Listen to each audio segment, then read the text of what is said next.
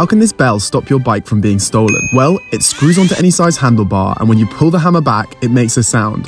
But when you undo this screw and lift the lid, it reveals a hidden compartment for an AirTag. Once secured in place, I can leave my bike without having to worry about thieves or remembering where I parked it. These hats look normal, but why do they have these little boxes under the cap? It's nothing to do with the adjustable strap or the waterproof canvas. It's actually because when you push this button, a powerful LED is activated, which can be set to 3 brightness levels. And because it's mounted on your head, you can always see what you're doing. The best part though is that the LED slides out, is fully rechargeable, and will last up to 10 hours on a single charge.